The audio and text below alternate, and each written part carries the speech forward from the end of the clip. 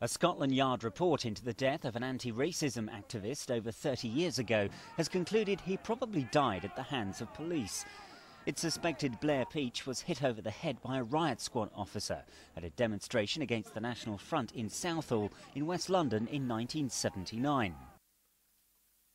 31 years and no conclusion. Whoa, the boots were black.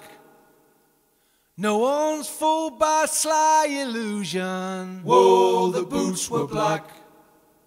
There's only one fact you need to know. A truncheon dealt the fatal blow. So what can you do when the shirts are blue and whoa, the boots are black?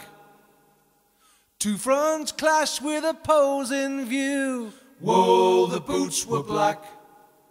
The dividing line was thin and blue. Whoa, the boots were black.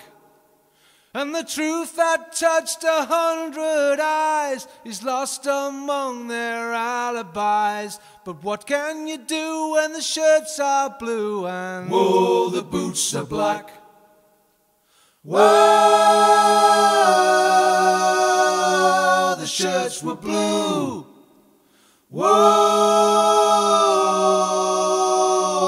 the boots were black. Whoa, the shirts were blue. Whoa, the boots were black.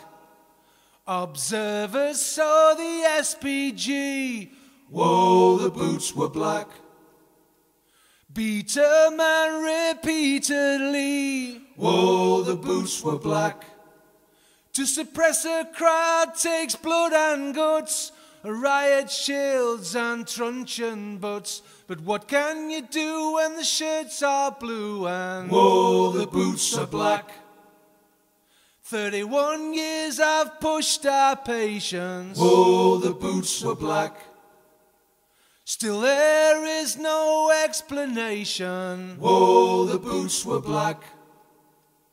In conclusion, for defense, insufficient evidence. But what can you do when the shirts are blue and whoa, the boots are black?